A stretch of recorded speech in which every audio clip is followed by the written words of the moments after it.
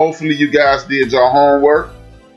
And we are going to, as Deacon Dale say, we are going to list the top 10 most goodest TV shows ever.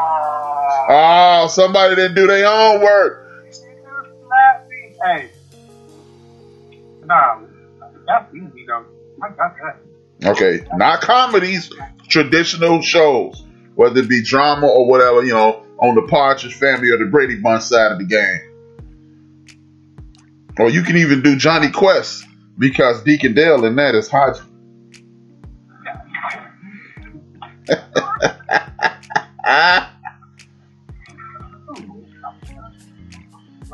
Oh, y'all didn't know Deacon Dale was Haji from Johnny Quest?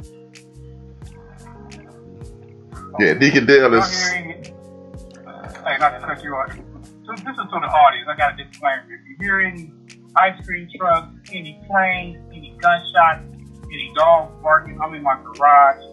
You know what I mean? So, you know, just feel like you're at home. So just feel like you're at home. It's the man couch potatoes. It's couch potatoes in the man cave. Go ahead and drop that number, DGrate. I'm going to send a salute to everybody in the chat room, and then we're going to get this thing go. Drop the number in the chat where I get this salute the chat roomers. The love seat potatoes. That's our listeners.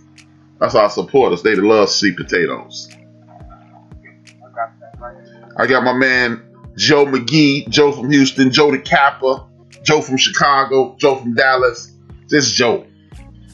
And we got DJ Purplicious in the building. We got my main man DJ Bukadeen in the building. We got my man RC in the building. We got Sacramento Blood in the building, aka his gift. We got the sister Shelly Q in the building. I thought I saw Big Inglewood in the building. I got my girl Chi-Town First Lady from what's the name of our show back in the day? First Lady. Me and First Lady used to do a show together, y'all. What's the name of that show? Oh, Windy City Clutch. That's how me and First Lady cut our teeth in the whole sports conversation biz. Windy City Clutch. And we got Deacon Haji Dale, Johnny Quest's little cousin. And that's it. And you in this chat room. But everybody in the background, man, thank y'all. Ladies and gentlemen, haters and bitter friends, the couch potatoes are in the building. Well, seeing how it's 2 episodes of The Many Rivers by Henry Louis Gates on public PBS. What is it? Public Broadcasting Services. This is a docu-series on our ancestors.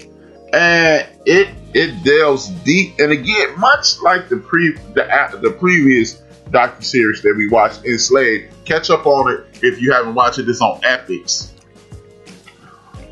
This is another powerful documentary by Dr. Henry Louis Gates. And Dr. Gates tracks a family through one of their ancestors who was captured and put into slavery. Because we're not going to call these our ancestors slaves anymore, because they're our ancestors. You wouldn't call your grandmother name like slave. So people who are forced into slavery. And this was a powerful series. And if you continue to watch, we only watched the first 2 episodes for this week. So we are going to cover that. And then hopefully you guys, if you guys hear something that you like and you want to join the conversation, the number is simply 605-313-4379. That is 605-313-4379. There's going to be an access code you need, which is 920-547. Please, we'll get a notification when you call. Don't announce yourself. It does ask you to, but please don't announce yourself. We'll get a notification, then we'll address you as you call in. DGrate, talk to me, man. Episode 2, the African Americans, Many Rivers to Cross. Episode 2, the Age of Slavery, 1780 to 1860. More history, more information about our ancestors, man. And I jotted down some stuff, man. And around that time, I'm looking at, they talked about over 7,000. Actually, we can do both, bro. We can do both because this is our first review of the series. Oh, I thought we did part 1 last week. No. Shelly told us about it last week. It was Shelly's suggestion last week. Do the first 2. That's right. You know what? I made them. Okay. Many rivers to cross the Black Atlantic. That's part 1. Shoot. We just gonna mix a combination of both of them together. I know I'm gonna be bouncing back and forth, man.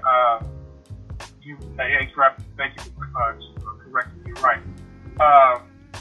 It was deep information, man. It was kind of a combination of what we wanted to enslave. We kind of went in depth, and then from just talking to you, and just your history buff, you believe old boy left some information out that I think you will bless us with tonight.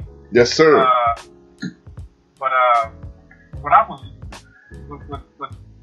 learning once again was, I guess, more confirmation with what the slaves have taught us, and what we wasn't taught in school was that the British, man, Britain. It seemed like America, which is they really took it to a whole nother level, but the British, bro, they really kind of ran that shit in the early stages. Yeah. They kind of ran that shit in the early stages, man. I found out that the name Anthony Johnson, I think you kind of also talked about him. Yeah. Information about Anthony. Yeah, I got you. Just go ahead and break that down for us. 1533, and they said that Florida was the first African that touched the land. And that was Juan Garrido. I don't know if I'm pronouncing his name right. Him and Cortez, they took over Mexico, and then they went to California. There's a whole lot of stuff that was happening in the early beginning, man, like 1513, 1534, man. I think his name was Esteban Lamore. I'll be writing these names down, but if you could elaborate a little bit more on these names and eight to break it down even a little more than I am. Like I said, I'm more of a educate me more than but the first man, Brady, man. Could you speak on that? Brady was like they seem like they was a jump off of everything, man. Well, when you're looking at the British colonies, this is the most powerful nation at one point in the world. They used to make this statement: the sun never sets on Great Britain. And what that means is, no matter where you are in the world, we running something there. If you're in China, Hong Kong used to be run by the Brits. If you're in India, they used to be run by the Brits. Several countries throughout the Middle East run by the Brits. You come to Africa. Only country on the continent of Africa, not by the Brits, that wasn't colonized was Ethiopia. And still to this day, it's Ethiopia. So then you continue to move, down up under South America, the Falkland Islands, just at the bottom east coast of South America. The Brits running this. Great Britain is running this. The Caribbean, North America. So wherever you stood in the world and the sun was shining, the sun is going to be shining on the British Empire. So of course they will be at the forefront of this. At one point they had the greatest army in the world. So yeah, they was at the forefront. As you mentioned, Henry Louis Gates. I mean, I appreciate him, but at times I really don't. I'm gonna say it. I don't really like the job that he does. This has nothing to do with this series in particular, but remember all the rage was who shot Malcolm X, right? And we were learning about that for the very first time, and we were like, oh my God, oh my goodness. As I do more research, everybody in that town knew who killed Malcolm X. It was just one of those secrets. It was that uncle that touched your little sister that the family knew about, and he was a freak, but the rest of the world don't know. You see what I'm saying? And Gates presented it to the world like it was some significant understanding, but the people who needed to know knew. And like with that thing, and when they was talking about Britain, I don't know if you touched on it, but he just made it seem like the Brits woke up one day and was like, you know what? We need to stop doing black folks like this, man. We bogus. Man, I'm sorry, black people, and let us free. What happened in that instance, and this is why I was disappointed in him.